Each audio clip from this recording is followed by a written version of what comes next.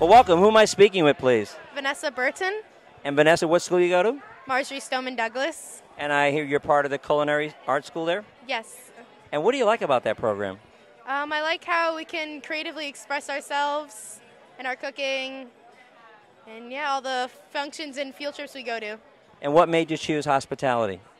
My passion for baking and cooking, I like it. Did you start young with that? Yeah. And if you had to say one thing is the most rewarding for you in the program, what would that be? Just seeing the expressions on other people's faces on when you present them what you've created, and they're happy and surprised. And I see you're working here tonight. Have you done other internships? No, I've worked at bakeries, but that's it. So you're volunteering right now? Yes. Anything you'd like to say to the kids back at Stoneman Douglas?